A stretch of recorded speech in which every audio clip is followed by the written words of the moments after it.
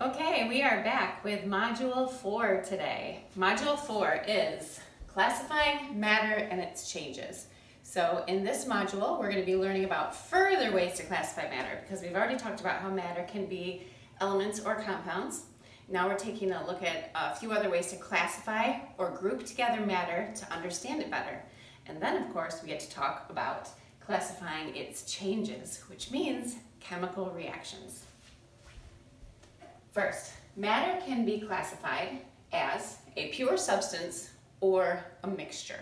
Let's start with pure substances. A pure substance contains only one element or compound. Okay, an example would be pure oxygen, which actually is not in this room, and we will talk about that later. But pure oxygen would be an example of a pure substance because it's only one element, oxygen. You can also have compounds that are pure substances. Table salt is all sodium chloride. Baking soda is like NaHCO3 would be the chemical formula for it. It's made up of a compound. Aluminum foil. This would be aluminum. Another example of an element that's a pure substance. Water. Is water a pure substance? Well, we heard from our last lab that even distilled water is only 99% pure. So there are some impurities in it, but thankfully, still good to drink. So refreshing. And fingernail polish I brought because it looks to me like this is a pure substance. It's all the same throughout. Don't ask me what compound is in there, but a good color nonetheless. Okay, so those are examples of pure substances. When you have a pure substance, you cannot separate. Okay, let's say a pure substance that is a compound. Pure substance that is a compound cannot be separated. Cannot be separated into individual elements.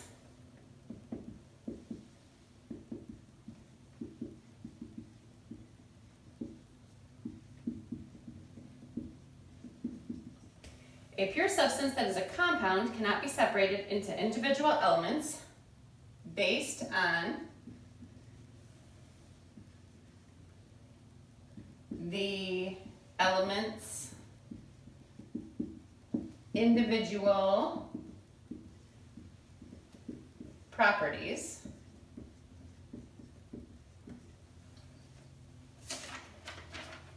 because they don't retain individual properties after forming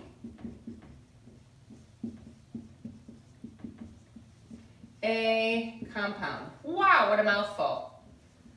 Whew, sorry about that long bit of notes. Okay, so what did I say? I said that a pure substance that is a compound cannot be separated into its individual elements based on the element's individual properties because they don't retain their individual properties after forming a compound. So take a look on page 100 in your book. Here we have a sample of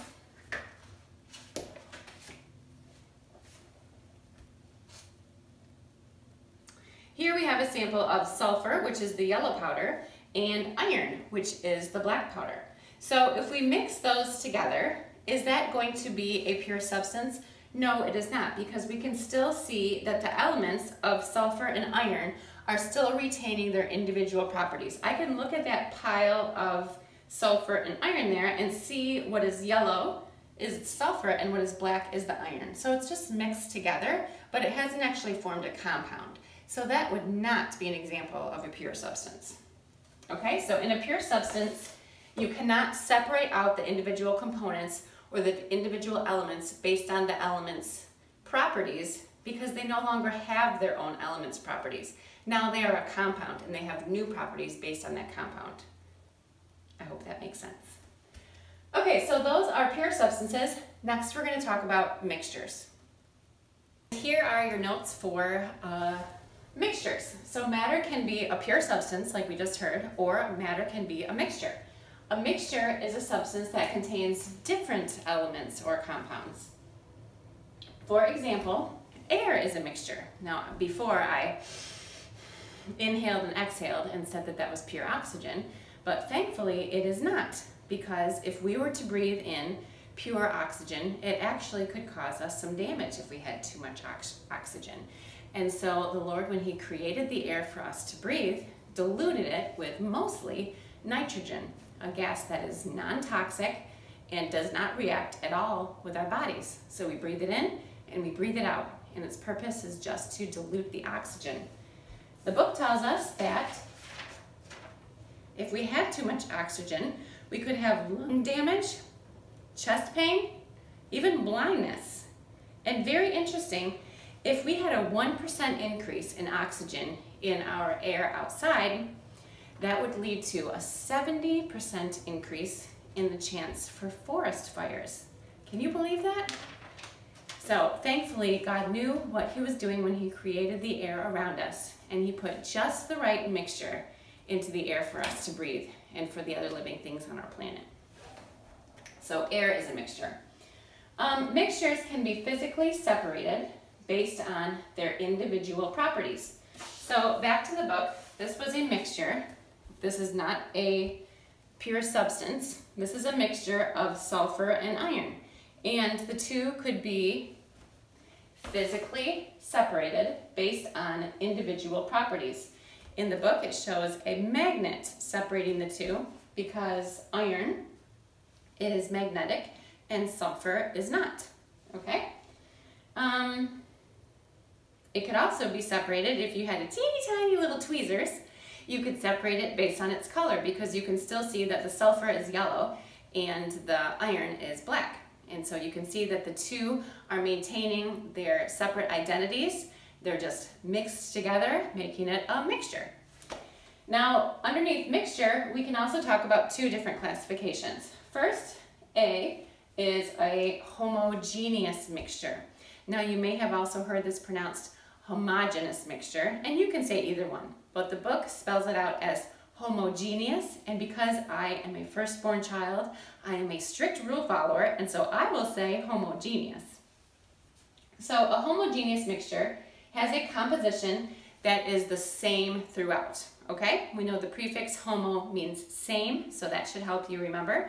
Pretty easy. A homogeneous mixture is the same throughout. For example, chicken broth. If you have a big pot of chicken broth and you take a scoop, a ladle full over here, put it in a bowl, compare it to a ladle full over here, put it over in this bowl, they're going to look the same. Same color, same taste, no little pieces of anything really floating around, right? If we're talking about like straight chicken broth.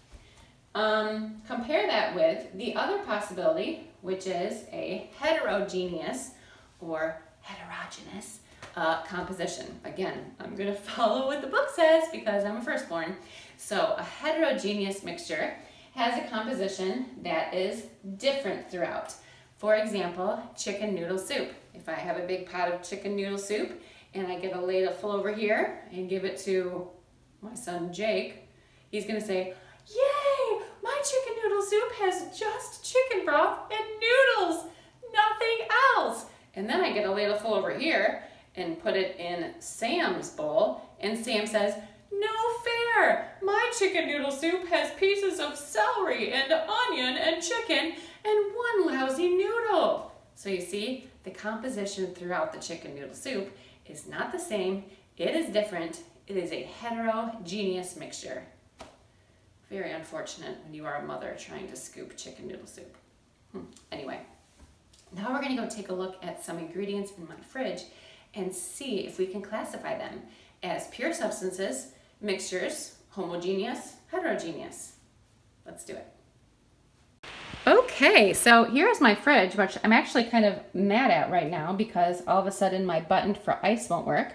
But I'm first focusing on the water here. Whoops, I actually pushed it. Okay, I'm first focusing on the water here because what is water? Is it a mixture or is it a pure substance? That's right, it is a mixture. It is not a pure substance. It has some impurities in it, even distilled water does. Okay, open this up and let's see. What do we have in here? Okay, some fire sauce. Would we call this a pure substance or would we call this a mixture? This is a pure substance. I don't think that you could separate out the individual components of this fire sauce. I think it is one compound, and I think you'd have to perform some sort of chemical reaction to unmix it. Okay, how about this chunky garlic right here? Pure substance or mixture? I'm gonna say this is a mixture because it's probably got some water in there mixed up with some chunks of garlic and some mashed up garlic. Yep, I'm right. Actually, there's some oil in there. So that would be a mixture. Okay, so would it be homogeneous? Oh, excuse me. Would it be homogeneous or heterogeneous? See, you can see the chunks in there, making it heterogeneous. You go for a sample of that versus another sample another day, and they're not going to be exactly the same. You might have more chunks in one mixture than the other. Okay, how about ranch dressing over here? I see a ranch dressing packet. This would be a mixture. And I think this would also be heterogeneous because different samples of it would have different amounts of those little spices, those little dots that you see. All right. Milk. Milk would be a homogeneous mixture if you buy homogenized milk because they've mixed it up for you. Oh, how about you? Are you a mixture or are you a substance? Say, I'm a mixture. And I'm heterogeneous because a slice of me up here is going to be a lot different than a slice of me down here. Okay, can you say bye, little homogeneous mixture? Goodbye. That's going to have to do it for today. Bye. Okay, I'm back and I have lost the adorable, very unkempt little girl from before. She is now watching a cartoon. So let's take another look in my fridge. Okay, let's go to the top up here with some pesto. Would we call this a pure substance or a mixture? Definitely a mixture. Definitely heterogeneous. It is different throughout. You can see the different colors. All right, how about this whipped yogurt? I would say this is probably a pure substance because the only way you'd separate out the individual components is through some sort of chemical reaction. So that I'd say is a pure substance. The orange juice, well, I can tell that more has settled on the bottom than on the top. You want to give that a good shake so you can see the contents swirling around in there. So that would be a mixture, and that would be heterogeneous. It is not the same throughout. How about my half and half? My half and half would be similar to my milk in that it is has been homogenized so that it is the same throughout. So that'd be a homogeneous mixture. Okay, how about a strawberry? A strawberry would be similar to really any other piece of fruit or vegetable, like a tomato or green onion, whatever. It is a mixture because there's some seeds in there. It's not all the same, right? And a slice out of part of the strawberry would have a different amount of seeds than a different slice of the strawberry. So that would be a heterogeneous mixture as well. Can I find any other pure substances in here? Pure substance, pure substance, pure substance, pure substance. Not finding an example of a pure substance. Oh, maybe mayonnaise. I think mayonnaise would probably be a pure substance because that has been completely mixed together into, I think, probably one compound. Actually, no, I actually disagree with myself. I think when there's a whole bunch of different ingredients listed, you got to call it a mixture, right? So never mind on that being a pure substance. I don't know what else would be a pure substance in here. Mostly mixtures are what I'm seeing inside of my refrigerator. I said that the fire sauce was a pure substance, so we're just going to go with that. Yep, so there you have it. The best examples of pure substances would be the baking things that I showed you before, which would be,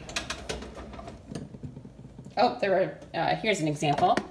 Baking powder. Baking powder is one compound. I open that up, there's only one compound in there. That is a pure substance. All right, so there are some examples of mixtures, pure substances, and within mixtures, heterogeneous mixtures, and homogeneous mixtures. Thank goodness my kitchen was fairly clean. I'm going to keep it focused here so you can't see any more mess.